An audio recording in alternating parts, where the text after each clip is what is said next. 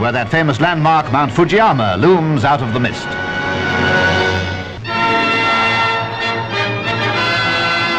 I expect the Japanese prefer to forget the Coral Sea, especially when Mr Menzies, Australia's Prime Minister, comes to visit them. However, he and Dame Pattie must have found little to remind them of past crises amid the formal beauty of a Japanese garden.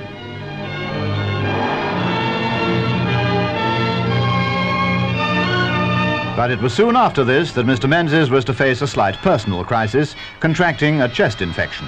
On his return from the land of cherry blossom, the 62-year-old Premier was ordered to rest before resuming his parliamentary duties. We wish him a speedy recovery and hope we'll soon be photographing each other again.